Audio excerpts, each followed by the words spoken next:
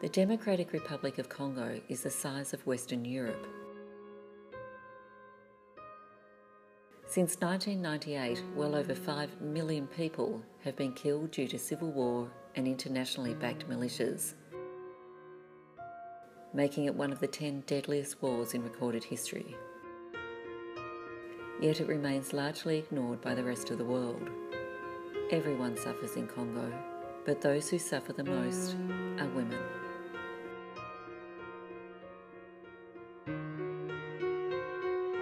Nilikuwa nenda mshamba kuvunja makuni, mimi sina mzazi. Sasa nilienda kuvunja makuni, nikakuta vile najaribu, kisha nikiona baba watatu wanakuya, wakinipiga, sasa walinipiga. Kisha nikiona mwana nilalisha chini, kwa limua wote wakijafa wote walikuwa nafaa. Women have been the first victims of all these conflicts we've had. They are being raped because rape, as you know, has been used as a weapon of war. La majorité de ces patientes sont des patientes jeunes, dont l'âge varie entre 13 à 18 ans. Après avoir abusé d'elles, ils introduisent même des objets dans les vagins. Et puis de là, la femme se retrouve, la fille se retrouve avec la fistule. 80% of people in Congo live in rural areas. And when we say rural, it is really rural. There is no road, there is no facilities at all.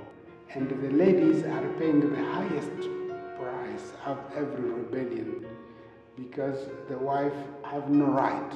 They have been kept behind everything. The wife has been considered like different from a male. Sasa nipataka shida isa ba M23 walifikaka hapa.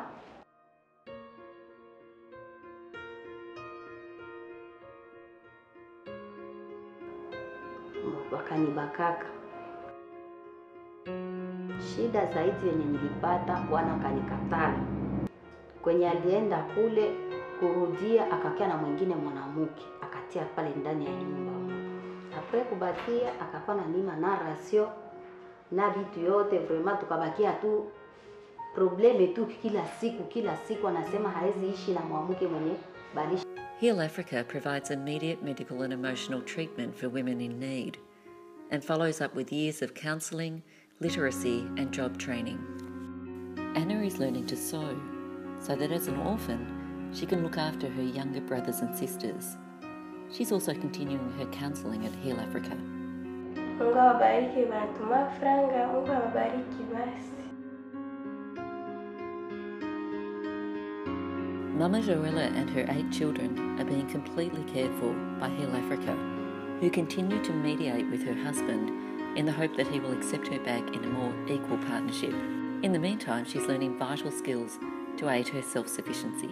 Ndio nishashukuru Mungu kufatana na gisi ile Afrika hayanitupilia, na nishajua kushona kidogo, najua ile kupika benye, najua kushona vikapo, nasema Mungu apewe sifa.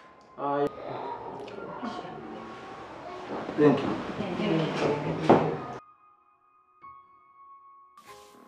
At the time of filming, Rahame, one of Heal Africa's 3 counsellors, had not been paid for 6 months due to lack of funding.